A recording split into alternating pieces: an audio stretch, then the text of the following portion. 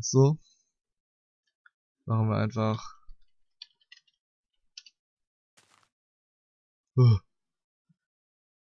Ja.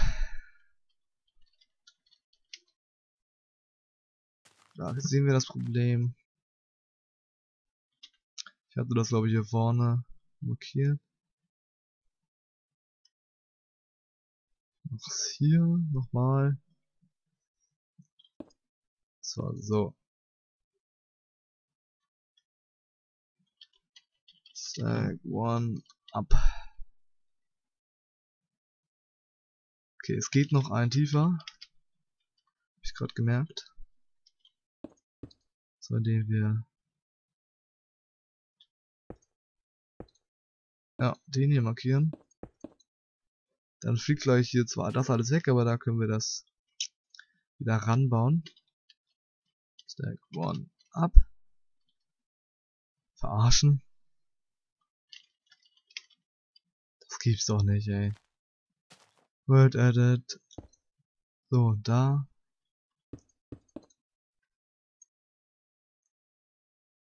Und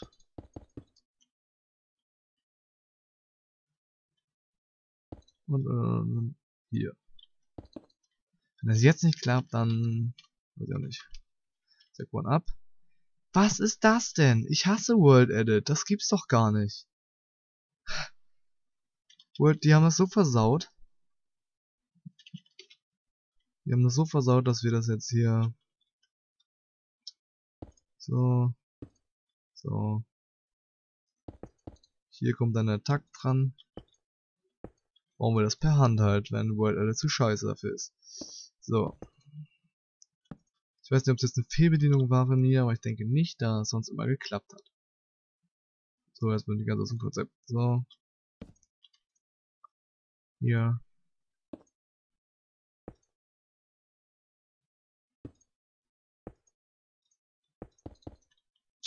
Die waren halt unnötig. So. Ich hoffe, gleich können wir das wenigstens decken.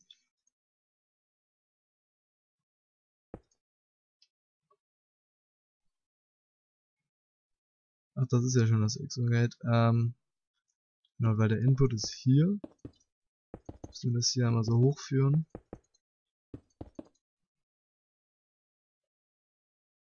Ja. Das machen wir dann einfach so. Ah, das war voll 2 Ticks. Ich glaube, das geht gar nicht. So. Ja.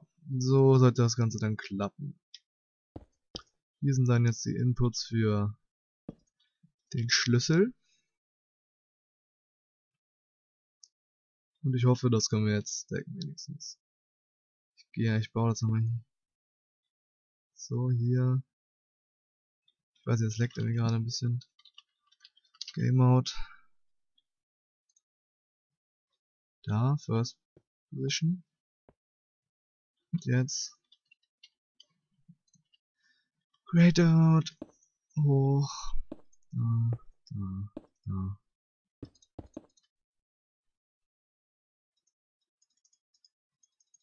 So, diesen Block. Den lasse ich mal da, falls es eh gleich nicht funktioniert. Der kommt weg. Hat es geklappt? Hat es geklappt? Nein, das hat nicht geklappt. Ach ja, doch, hat geklappt, aber ich habe hier das eh nicht mitgenommen. Das werde ich nochmal ganz kurz hier überall schnell hinbauen, weil ich jetzt keine Lust habe, nochmal World Edit zu benutzen.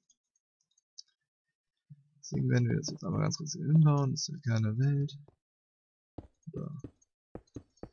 Ist ja nicht schlimm, mehr gesagt. So.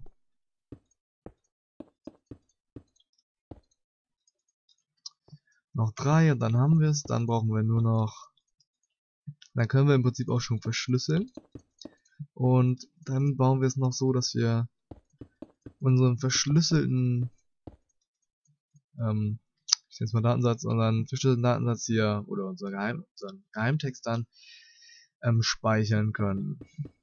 Und den dann später auch wieder lesen. Also hier wieder reinladen und mit dem entsprechenden Schlüssel dann wieder entschlüsseln können. So. Ich kann es euch schon mal zeigen, wie es ungefähr dann klappen sollte. Hier ist unser Takt. Überall 0 rein, so. Jetzt sagen wir mal, wir haben hier unseren Geheimtext. Egal. Der besteht aus 1, 1, 1. Und unser Schlüssel, den könnten wir jetzt so wählen. Man kann den aber auch random nehmen. Und das dann auch natürlich nicht nachher so nicht so schlau wäre. Also für uns in Minecraft zumindest. Weil wir wollen es ja wieder entschlüsseln und dazu brauchen wir den Schlüssel. So. Und unser Schlüssel ist jetzt... Nee, nicht das gleiche.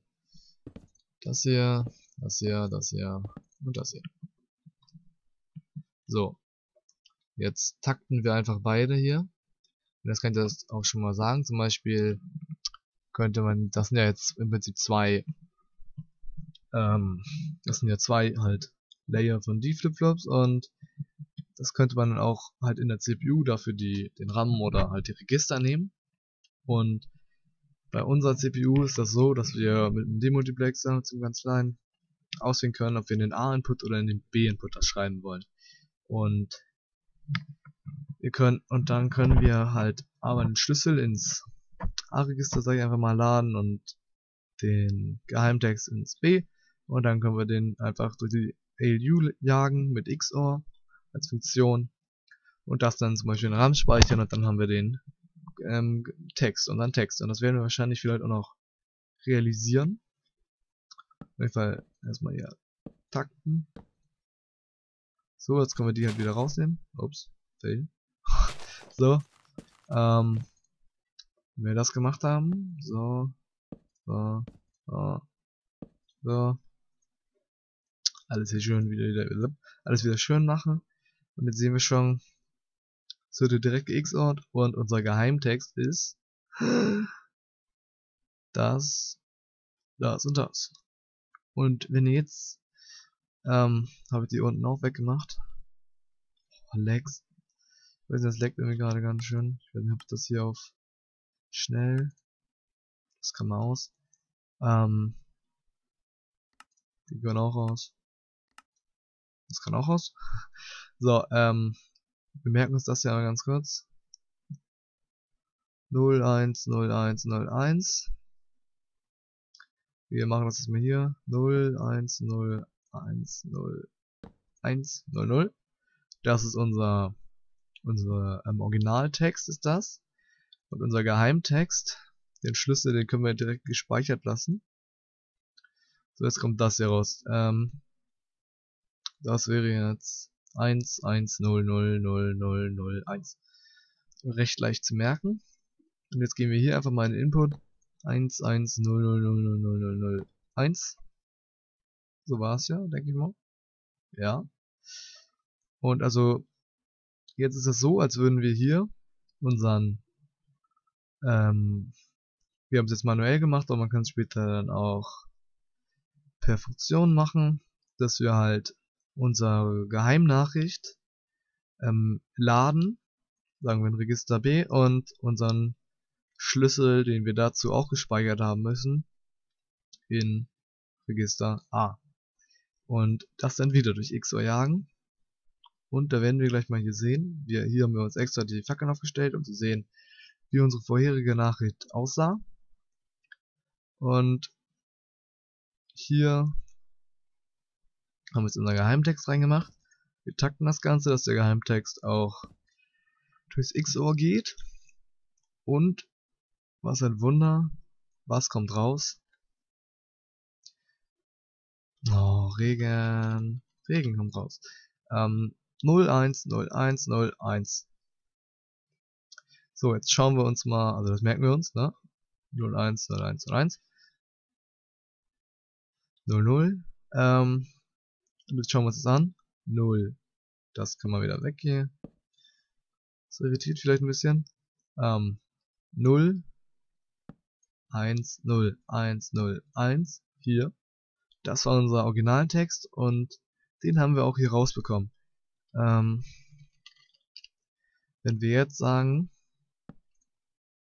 wir haben hier unseren Geheimtext, den haben wir ja noch drin. Hier, der ist ja noch geladen, das ist unser Geheimtext, der zu diesem Schlüssel gehört. Den werden wir auch einmal ganz kurz markieren irgendwie. Hier, hier, hier und hier. Jetzt haben wir ihn markiert und den können wir jetzt auch mal rausnehmen.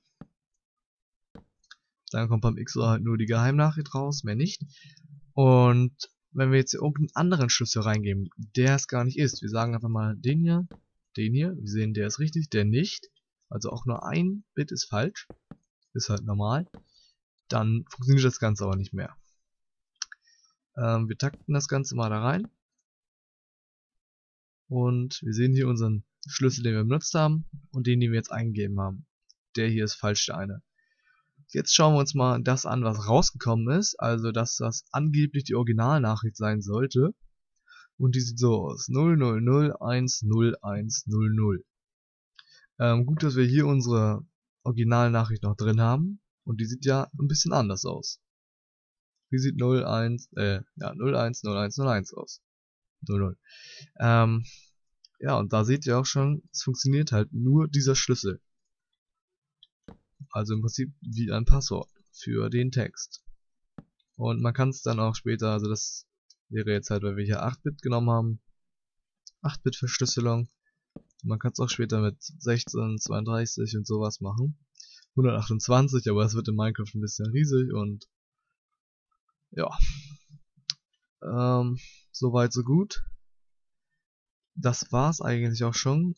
Ich weiß nicht, ich schau mal, ob ich das später noch weiterbaue, um das dann so dazu zu bringen, dass wir das hier unser Ergebnis speichern und unseren Schlüssel und dass wir das auch laden können. Jo, das war's von mir und ich hoffe, es hat euch gefallen und bis zum nächsten Mal. Tschüss!